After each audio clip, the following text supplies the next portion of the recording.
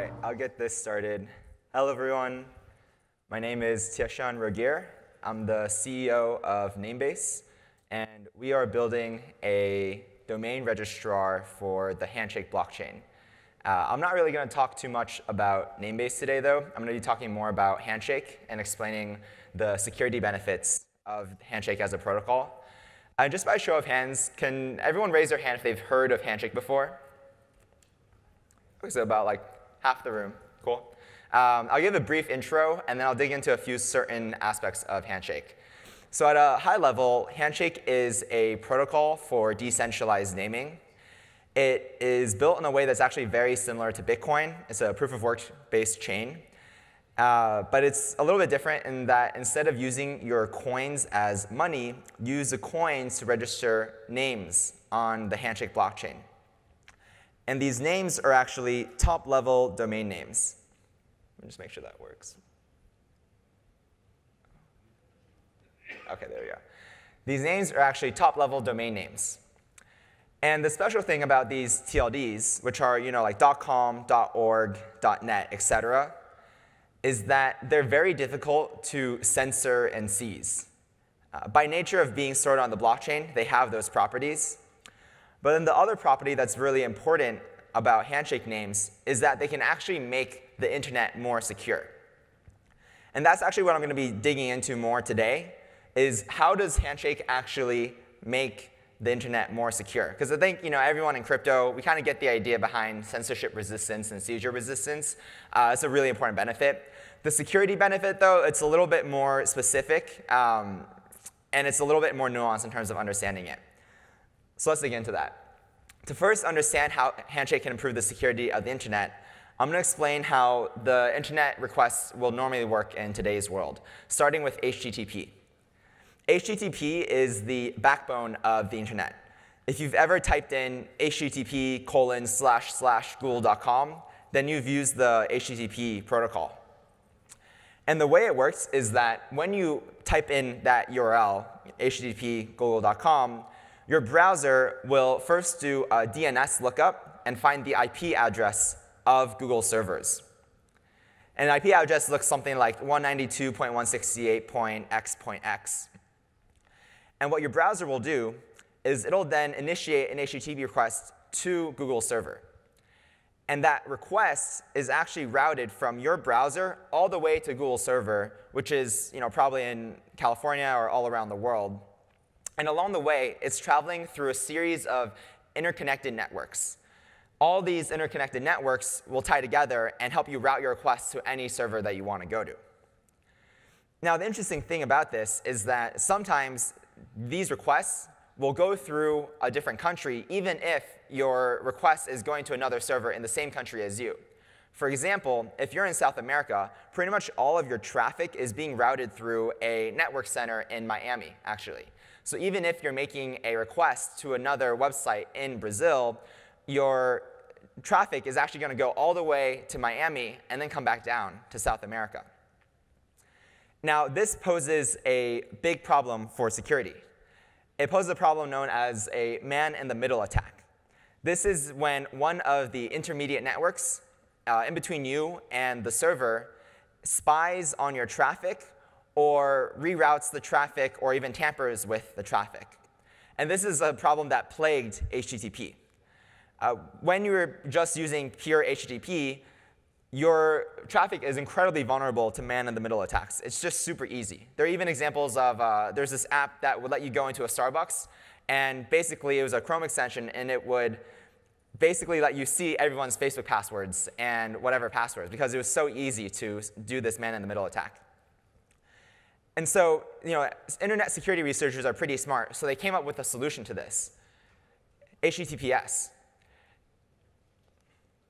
Oh, there we go. Solution, HTTPS. HTTPS provides authentication, integrity, and encryption to HTTP. The way it works is that it adds a single technology called TLS, which is Transport Layer Security. And effectively what it does is it encrypts your HTTP traffic.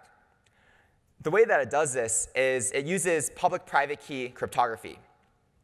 Essentially, what Google.com will do with HTTPS is they'll have a public key, a certificate, that they say represents them. When you make a request to Google, Google will return that certificate to you, and you use it to encrypt your traffic to Google.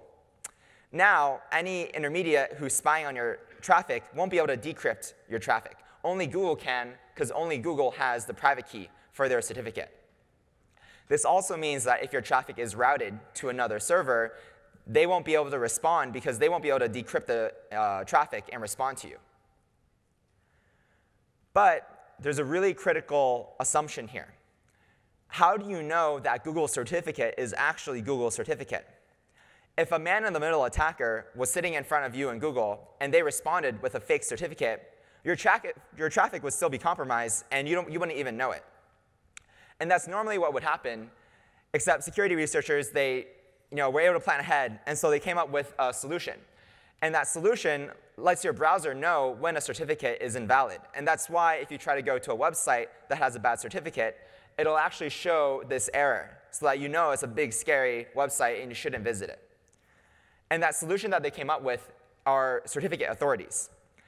CAs are effectively third parties that you trust to verify that the certificates that you're receiving from websites are accurate. Basically, what happens is that Google.com will register their certificate with a certificate authority. And then when you make that request and you get it back, you're able to then check with that certificate authority that they registered with and verify that that is the correct certificate.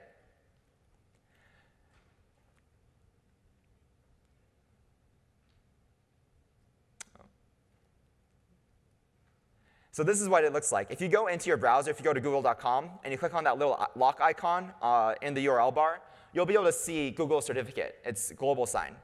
And so what your computer does is it actually ships with a list of trusted certificate authorities. And Google registered one of their certificates with one of those certificate authorities. That way, when you make the request, you're able to verify it. Now, there are hundreds and hundreds of certificate authorities that are installed by default on your computer. And if you're in crypto, you can probably see what the next vulnerability is. The certificate authorities themselves, the trusted third parties. It's a big security vulnerability in the way that the internet works today. By default, your computer ships with hundreds of certificate authorities right on your machine. If you go into your keychain access, you can go into your settings, you can see that list of certificate authorities that are installed. I bought my MacBook in California, and even then I have a certificate authority that's the Hong Kong International Certificate Authority, which is a Hong Kong-based firm. So even in America, you kind of get these sketchy-looking actors, but it's even worse than that. CAs are able to delegate trust to any number of intermediates. And those intermediates can delegate trust to any number of their own intermediates, all the way down. The way that the CA system works is that if any one of those intermediates or CAs gets compromised, your internet traffic is effectively compromised. This is a vulnerability that can and does happen. It's exploited by nation states. There's a famous DigiNotar attack where Iran basically attached this specific CA, and they were able to hack into it and compromise traffic for a bunch of their citizens. And then some other governments will try to do something more direct. Most recently, the Kazakhstan government tried to get their citizens to install a root government CA onto all their computers. And basically what this would do would just completely destroy the point of having a CA in the first place, because now the government would be able to view all their traffic. And Mozilla actually caught that early, and they were able to prevent that. But any of the existing CAs and intermediates that are on your computer are already trusted by default, and they have pretty atrocious security practices. So they end up actually getting compromised all the time, and it's really surprising how bad they can be. So we have a fix for this. We have a new technology that can let you fix this trusted third party. It's a blockchain. Specifically, what you can do is that you can put a certificate directly on the blockchain. So what you do is you shift the root of trust from the CA-based system, which is a collection of random third parties, to the blockchain, which, even though it's slow and can be difficult to use, is really good at trust minimization. Right? It's probably the best system that we have today with the current technology of minimizing trust. And that's exactly what Handshake aims to do. Handshake lets you register names on the blockchain. And these names are specifically top-level domain names like .org and .com and .net. Basically, you can register new TLDs, not the existing TLDs. Those are blacklisted for backwards compatibility. But you can register new TLDs. And the great thing is that you can associate any arbitrary data with those TLDs. The benefit of that is that arbitrary data can be your certificate itself. You can pin your certificate to your name so that anyone who's requesting traffic to that name is going to be able to check this is the right certificate authority. And they can verify with the blockchain that that's correct. Now you don't have a trusted third party that's the certificate authority in the middle that you have to trust. And there are other benefits to this. Only the private key holder of that name is going to be able to edit and modify that name. That's really important because in today's world, people always talk about buying domain names. You know, who here has bought a domain name? Raise your hand. A good number of you. You don't actually own your domain name. What you're effectively doing is leasing your domain name from these registrars. And it's pretty much impossible to truly own a domain name. Even the TLDs themselves are not owned by the TLD owners. They're effectively leasing it from ICANN, and they can have it taken away. And so you never really own it. But with Handshake, if you own the private key to your name, only you own the name. You truly own a piece of the internet. And there are significant benefits to that. Not only does Handshake help improve the security of the internet by removing the need for CAs, but you as a domain owner also now own the internet, and you're able to prevent censorship and seizure and tampering, unless you get your private key stolen. But there are many mechanisms to prevent against that. So Handshake is a much better root of trust than the current CAs. Now, how do you use Handshake? Well, importantly, using Handshake is exactly the same as using any other DNS resolver. In this example, I pointed my phone to Handshake resolver, and then I was able to visit Namebase / directly in iOS Safari and resolve it through my browser. And you'll notice an interesting point there. I'm actually using the TLD itself as a domain name. It's like the equivalent of using .com as a domain name and visiting that. Now, with Handshake, you can still point it to a name server and have subdomains, right? You could have homepage.namebase, wallet.namebase, buy.namebase, or I could have registered .base and then had someone go to name.base. But you can also use the TLD itself, which is just an interesting behavior. And critically, as a consumer, the way that you use Handshake is no different than how you would use any other resolver. There are existing resolvers on the market, namely Cloudflare's 1.1.1.1 and Google's 8.8.8.8. And they already have tens of millions of users. It's estimated that between Cloudflare and Google, their resolvers run about 15% of the world's traffic. And importantly, the way that you use these resolvers is not by having it installed by default on your machine, which is what normally happens with resolvers. But to actually use Cloudflare's 1.1.1.1, you need to explicitly go into your computer settings, change the settings to point to Cloudflare's resolver, and then you're off to the races. That's something that tens of millions of people have already done, and that's the same way that you use Handshake. To use Handshake, you just go into your computer settings, or your phone settings, point your resolver to a Handshake resolver, and then everything else works as normal. All your .com and .net and .org TLDs will resolve as it should, but you'll also get access to all the Handshake TLDs, which are censorship resistant and seizure resistant. And that's really important because otherwise, we know that in crypto, typically you have to trade off security or decentralization for usability. But in Handshake's case, just because of the way that the internet works, you don't actually have to trade off much of anything in order to provide a good user experience. The other really critical thing is that Handshake is the only naming chain with a light client recursive DNS resolver. This is very specific to the way that DNS works. But effectively, Handshake has a client that only needs 10 megabytes of memory to run and virtually 0 CPU, and it can trustlessly resolve these names. That's really important because without the light client, the way that you would normally have a fully trustless solution without even relying on a third-party resolver is you'd have to run a full node on your own. That's fine, but we kind of know in this space that full nodes are not something that everyone runs. Consumers in general just don't run full nodes. They're big, bulky pieces of software, and it takes a lot of commitment. You're not going to have your average consumer installing these. But with a light client, it basically drastically increases the surface area of where you can install Handshake and provide a trustless experience. The light client can be embedded within browsers or wallets or apps. It can even be put into embedded devices. And so consumers downloading one of these pieces of software can be using Handshake trustlessly without having to go through any explicit steps. So why does this matter? Well, in today's world, we're seeing that the internet is becoming more censored, not less. When we started working on this about a year and a half ago, it was pretty much like every other month or so that we would see some piece of critical news about some hack or some area of censorship happening. But now it's pretty much every week or even every other day where we're seeing some pervasive censorship occurring. A few months ago, the Kazakhstan government tried to install a certificate on all their citizens. A few weeks ago, the Iranian government censored Twitter.com and Facebook.com before just shutting off their internet completely.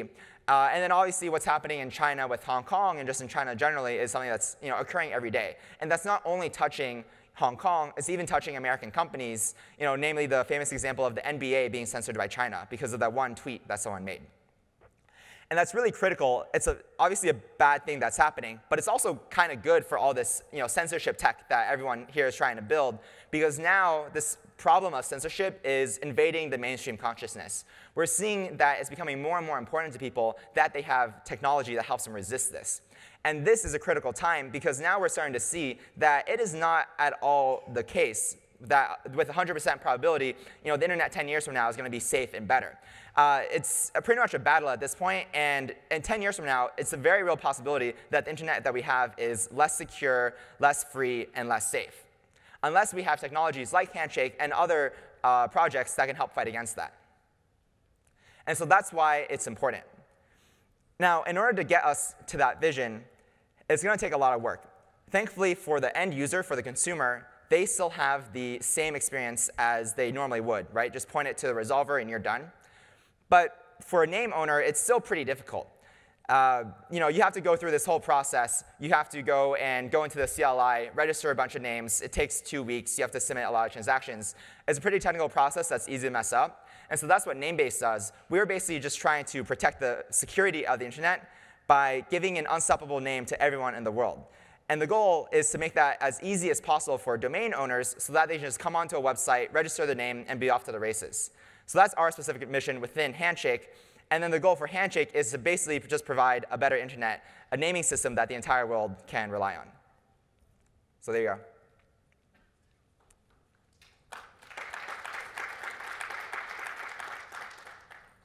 Yeah. So as an end user, and I say, OK, my bank is Chase, I want to use Chase. How do I know that the domain Chase is owned by my bank? How do I know who really owns the domain? Yeah, great question. So first of all the existing domains are already on Handshake and blacklisted. So for example, like if Chase owns chase.com, which I think they do, then you would still be able to go to chase.com, and that works as normal. If Chase were to register a Handshake name, well, that's not really interesting. So actually, only chase.com can register .chase on Handshake right now. Because what Handshake has done is they were really considerate about backwards compatibility and transitioning. And so they took the Alexa top 100,000 domain names, and they made it so that only those domains can claim the top-level domain on Handshake. Basically, they use a technology called DNSSEC, which is basically like you can imagine it's like a public key that's associated with that name. And they created a method where only the owners of the private key for that public key are able to claim that name. So for the sunset period of Handshake, which is about 4 years, only chase.com can claim .chase. So you're kind of bootstrapping on the existing system. Yeah, and that's something that I think is really important because there have been a lot of, Handshake is what is known as an alternative DNS route, and there have been a lot of attempts in the past at alternative DNS routes. And if you're interested in this, I'm happy to talk more about why I think Handshake is different. Namely, it actually provides significant benefits to the existing system versus just having more names. But something that's really important is that we have path dependency. Everyone's already on the existing DNS system, so we can't just create a separate system in parallel and expect everyone to switch over. So with Handshake, a lot of the work that's gone into it is actually making sure that it's backwards compatible with the existing system so that there can be a transition. If you've been in the space, you're probably familiar with other projects in the past that have been attempts at naming. But the challenge is that while it's theoretically possible to have a better DNS system on a blockchain, it takes just a lot of engineering grunt work to actually make it work. And so that's where a lot of the focus has been on. Yep. What sort of naming conventions do you think you're going to have to note a public key address versus a website? So example, you've got fax numbers and you've got telephone numbers in the old days, Mm-hmm. and they were the same, and you didn't know which was using a fax versus which was a telephone. Yeah, totally. So the interesting thing with Handshake is that you can associate any arbitrary data with your name, right? So that could be a phone number or a fax number or even a wallet address, and that's totally fine. Specifically when it comes to public keys, like the certificate that you're trying to pin for the HTTPS, that's a specific type of record. Basically, you would pin a TLSA cert, and it's very recognizable, and it's something that's very specific to DNS. And so that would by default, you would just know that that's a TLS cert. If you were to associate any other arbitrary data, you would do it in what's known as a text record. And basically, the text records are used in DNS today to associate arbitrary data with domain names. And you basically just want to specify what that data is. So maybe you would begin the record with phone number equals wallet address equals fax number equals, and so you would denote that yourself.